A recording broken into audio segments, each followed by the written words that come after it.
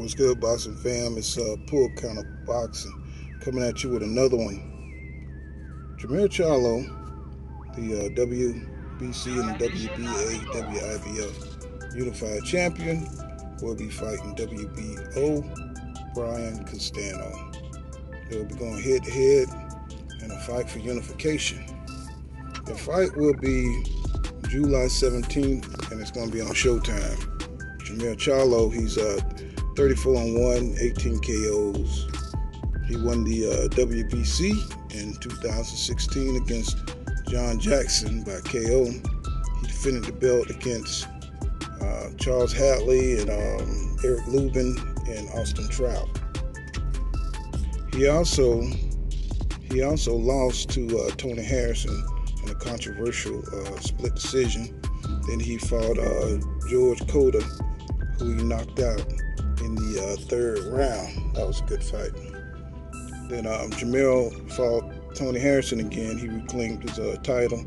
That was a good fight too. He knocked out Tony Harrison, who is his bitter rival. And that was build up to that was awesome. Then he went on to knock out Jetson Rosario, who was a unified champion of the IBF and the WBA. Rosario, he won the belt off of J. Rock Williams. J. Rock Williams was the unified champion of the WBA and the IBF, and he knocked out J. Rock in the fifth round. And Jermell came along and beat him in the eighth round, knocked out Rosario in the eighth round with a punch to the midsection, which sent him down to the canvas, and he couldn't get back up.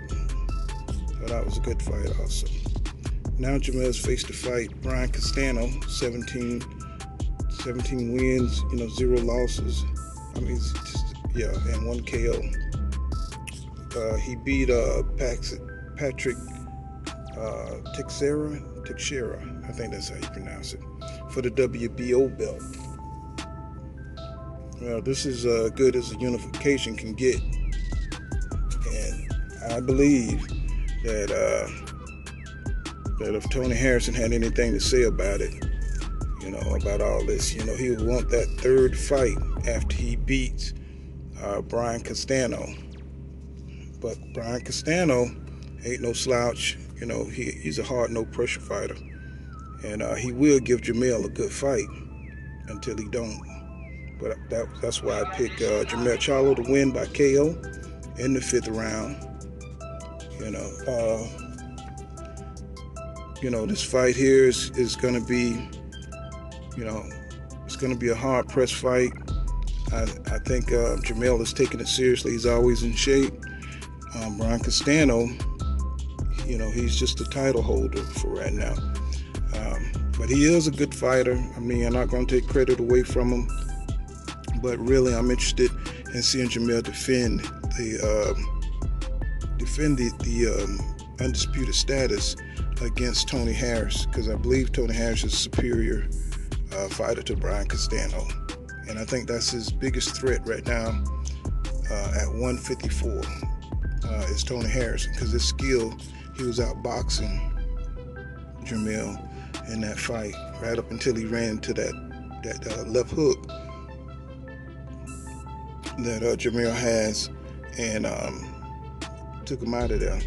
But up until that point, Tony Harrison was outboxing Jermell Charlo. So that's what I think about it. This Pull Counter Boxing. Please subscribe, like, share, and I'll see you guys, another time.